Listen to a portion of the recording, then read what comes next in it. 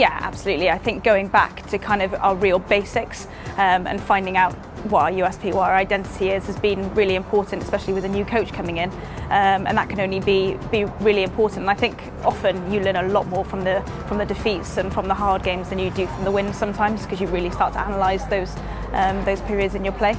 As I said earlier, I think a home crowd is just so important, and it just gives you that extra lift when maybe you're a bit tired on the pitch.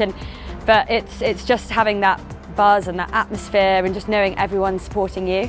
I think as a team we really create a great buzz off that, and I think we just now need to learn to take that when we play the away games, but also now that we've got 4 home games coming up, so it's a really good opportunity for us to get some wins.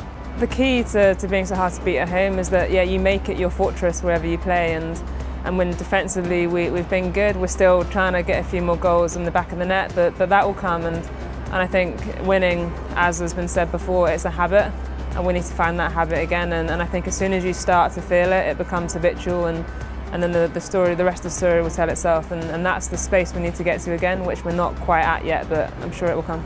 To have the opportunity to represent your country and pull the shirt on is not something you ever take lightly.